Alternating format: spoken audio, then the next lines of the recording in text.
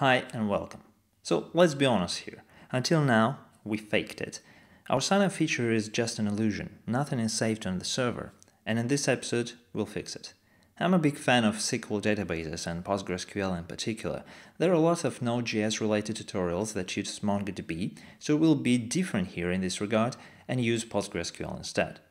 So you need to install it first. If you're on Mac, you can install it via Homebrew with brew install PostgreSQL or from official website. I have Homebrew version installed with no additional settings or changes. So first, let's create the database for our project with command create db, and we call it Redux.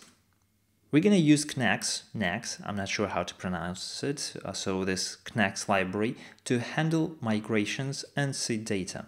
So let's install it locally and globally with npm install save knex. Okay, and npm install globally knex. So now that we have this library installed, we need to initialize it. We do it with knex init. And that will just create the knex file.js. So let's open it up. So here we have this development section and staging section. And let's remove everything from development. And I'm going to copy and paste staging because it uses PostgreSQL. And the database is Redux. The user is rem and password is empty. And this is just the homebrew install. The default username is the username you're logged in into your computer, and password is empty. Okay, let's save it. And now let's install with npm install save pg driver for PostgreSQL. So now we're ready to create our first migration for users table. So we use knex migrate make users. That creates migration file. So let's open it up, migration users. And it has two functions. Both of these functions need to return promise, which will be returned from knex schema. And here in the app, we want to create table, which is called users. And we have the callback function that returns table. And inside of this function, we're going to define our fields. And in down, we want to return knex schema drop table users. So now here we are ready to define our table fields. So we'll have table, and the first one is ID, and that's going to be increments. And that creates the ID by default with increment and ability and with index and integer, etc. So now we need to define four fields that we have on our user. All of these fields are strings. So we have string for username. And all of these fields are actually not nullable. And that's just another way to say that they are required. And also username is unique. And we want to do the same thing with email. Also we'll have time zone. It is nullable but not unique. And the same thing goes for password. But of course we do not have password, we have password digest, so encrypted version of our password. And the last thing that we want to add, maybe it's usually useful, is timestamps. It creates created at and updated at fields on your table. So let's save it, and now let's run this migration with knex migrate latest. Okay, now we have our table. And by the way, you can just run knex to see all the options, all the things that you can do with this library. So now we need a way to save the user into the database, and we'll use bookshelf.js for our ORM purposes to make things simpler. So let's install it. npm install save bookshelf. And bookshelf works on top of knex. It uses knex. So let's initialize it. Let's create in server folder. We're going to create new file. We call it bookshelf. And that's going to be our bookshelf initialization. So first of all, we import knex from knex. And we import bookshelf from bookshelf.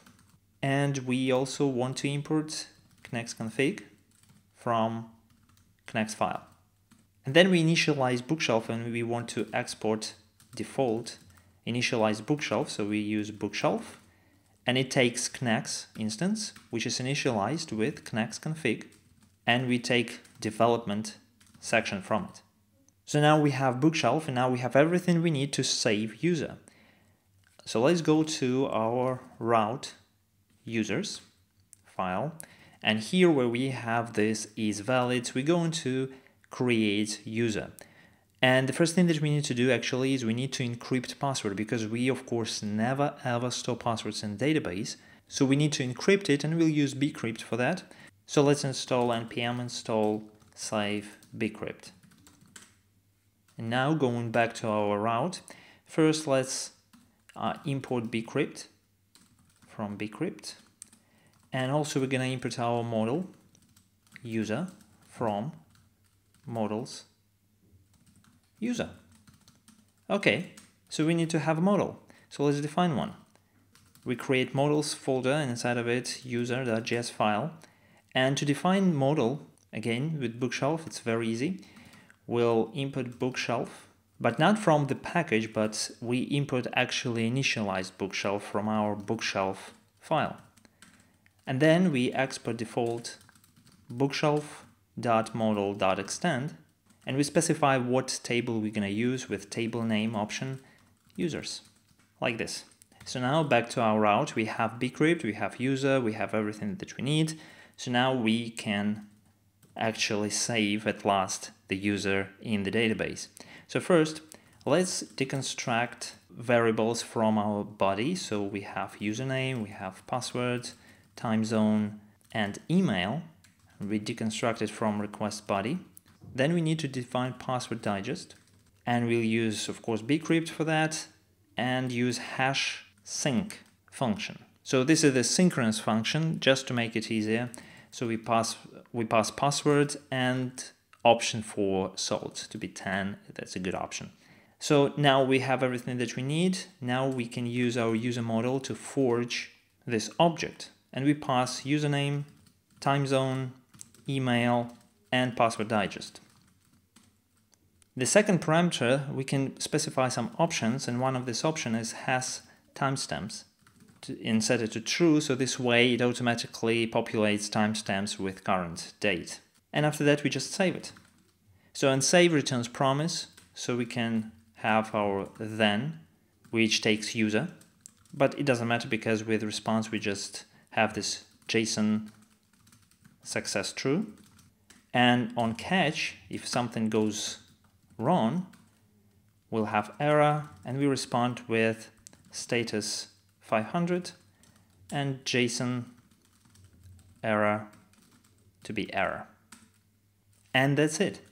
So we have bookshelf model, we import it, then we get all the data, so we validate data first, then we get all the data, then we hash password, then we create user model and we save it, and then we process the result. If everything's okay, we respond with 200 status and JSON response, and if something goes wrong, we'll have 500 with error. So let's try it out in the browser.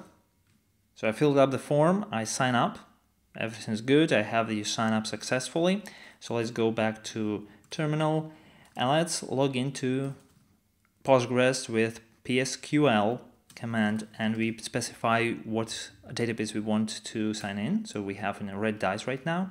I specify /x auto option just to have pretty table rendering, and then I have this select all from users, and here we go. We have our user with password digest, with timestamps. Everything works perfectly fine. So we've done here. So let's commit. Saves user in the database. Thanks for your time, and if you found this episode useful, please share it with your friends.